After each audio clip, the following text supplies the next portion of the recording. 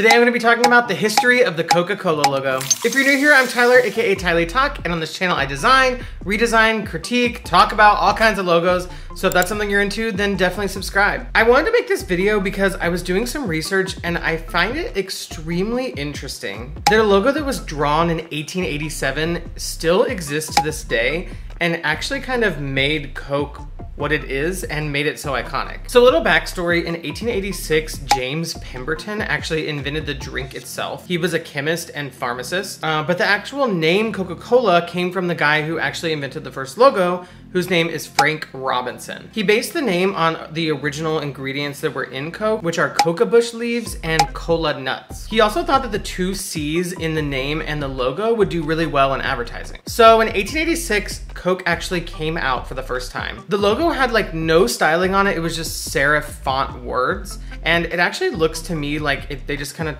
printed this on like a typewriter or printing press or something and just used whatever font was on the keys. But in 1887, Frank Robinson actually designed the logo that still is very reminiscent of the one that we use today. He did it in his own calligraphy and kind of handwriting style, and actually would later go on to become a font, which is called Spencerian now. He over-exaggerated the two C's in the logo, which kind of drew back to what I was saying earlier about him thinking that the two C's would do really well in marketing. Toward the end of the 1800s though, Coca-Cola actually hired a couple designers to create a different logo. This new one had very hyper stylized letters and the C's were very curly. To me, I don't hate it, but it just didn't really fit together as well as the original design did. It doesn't look very cohesive anymore, and it's a very big departure from the old logo, and consumers seem to agree with me because they actually went back and changed it only 1 year later. After that failed, they returned to a different variation of the old logo. But this time they added in the red, and that red would continue to be used in branding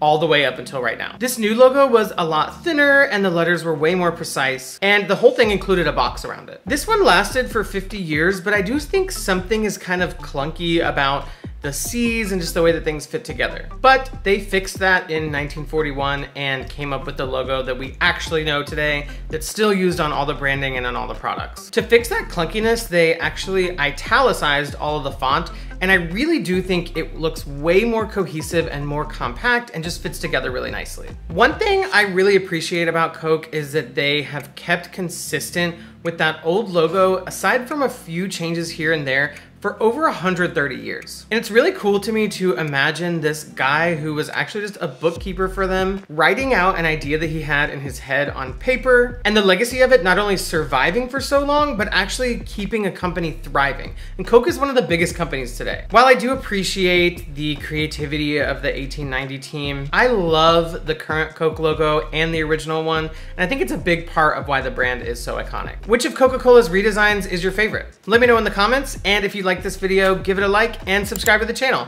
and I'll see you in the next one.